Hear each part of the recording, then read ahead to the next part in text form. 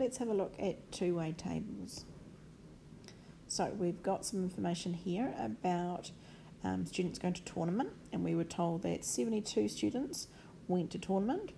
There were 15 Year 11 students, so here's our 15 Year 11 students, and we've got 31 Year 12 students, so there's our 31 Year 12s, and then we're told from the 25 girls, so in total I know I've got 25 girls that went, 4 of them were in Year 11 and 13 were in Year 13. Okay, so before I even go and look at the questions, I need to finish this table. So I know that every row has to add up, every column has to add up. So for example, in terms of the female row, 4 plus something plus 13 has to equal 25.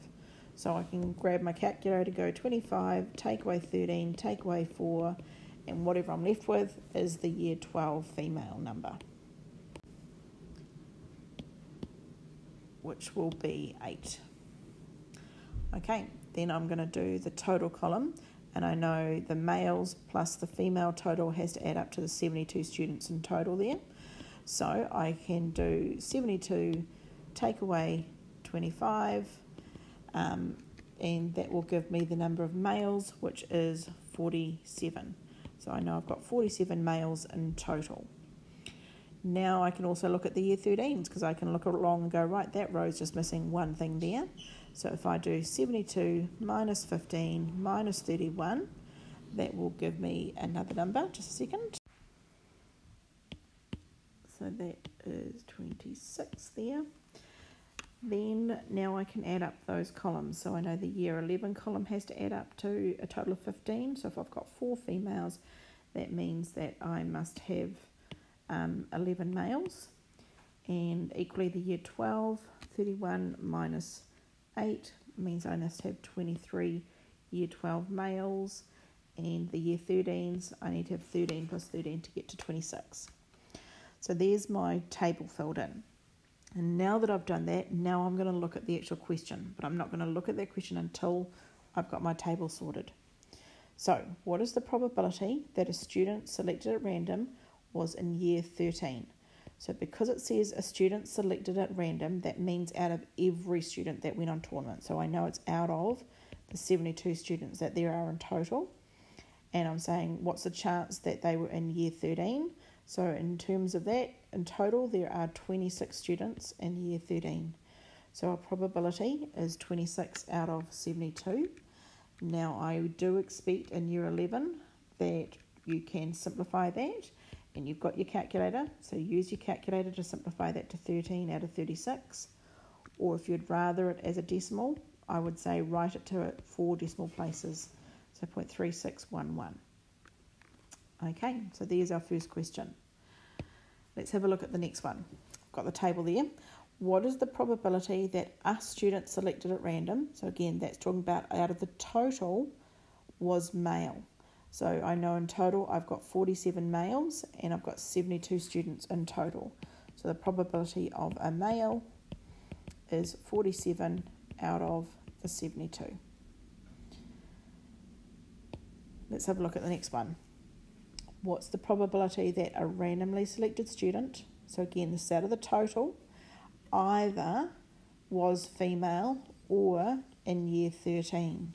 Okay, so I know I'm dividing this by 72, and it could either be female or in Year 13. So let's think about what that means. So female, well, I've got 25 females. Year 13, well, I've got 26 people in year that are Year 13s. And I've also got these 13 students here that are Year 13 females. And I want you to think for just a moment to get to the value of 25. All right, if I think about the total of 25 females that we've got, so that's that row I've just highlighted, we've had to do 4 plus 8 plus 13 is equal to 25. So those 13 students in Year 13 that are females have already been counted once to get to that total of 25. Then take that same idea again, but now I want you to think about the Year 13s. So to get to the year 13s, we've done 13 plus the 13 is equal to 26. So those 13 females in year 13 have been counted again in that value of 26. So when I come to work out the probability of either being female or being in year 13, if I was just to go 25 plus 26, then what happens is that there are 13 students there that have been counted in both of those groups. So I need to subtract that combination so that I'm only counting them once. Okay. So if I then add that together, that will give me 38 out of 72, which simplifies to 19 out of 36, or if you want it as a decimal, 0.5278. Now there is another way to look at it, because I know some students don't particularly like thinking about it in that way. Another way to think about it is to look at which combinations are including one or the other of these, okay? So, for example, the criteria is either female or in year 13, okay? That's our criteria, female or year 13. So, I've got 4 students here that are females and in year 11, so I'm going to include them. I've got 8 females that are in year 12 and are female. I've got 13 students there that are females in year 13. Okay, so they all meet at least one of those criteria. And I've also got another 13 students here which are male, but they are in year 13. So what I could do instead, an alternative way, is just to add up those numbers and go 4 plus 8 plus 13 plus 13, all divided by 72. And that will give me that same value of 38 out of 72. Okay.